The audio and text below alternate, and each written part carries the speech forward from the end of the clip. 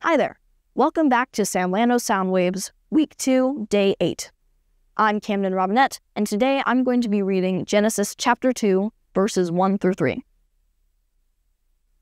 Let's get into it.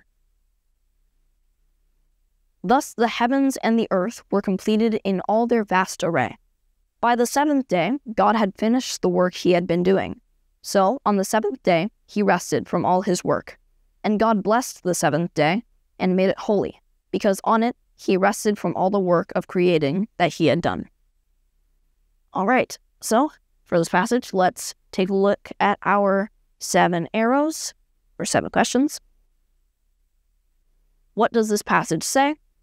What did this passage mean to its original audience? What does this passage tell us about God? What does this passage tell us about people?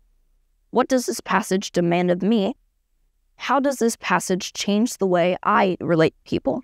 And what does this passage prompt me to pray to God? So, rest is the final stage in God's work of creation. But God's rest is different from our rest. We experience a long, frustrating day at school, and we end up crashing on the couch as soon as we get home because our energy is depleted and we definitely need to recharge. But God is all-powerful. He doesn't run out of energy or hit a wall like we do. Yet he rests and establishes a pattern for his people to follow. When we rest, it shows that we are dependent on God's creative power to live. Apart from God's supplying us with energy, we can't do anything. When we get tired, God graciously gives us rest and teaches us to depend on him. That's why he established a day of rest, the Sabbath, in which people are to cease their work and rest in God's goodness and care.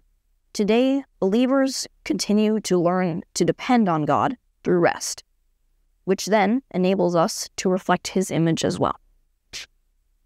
Thank you for listening. I'll see you tomorrow.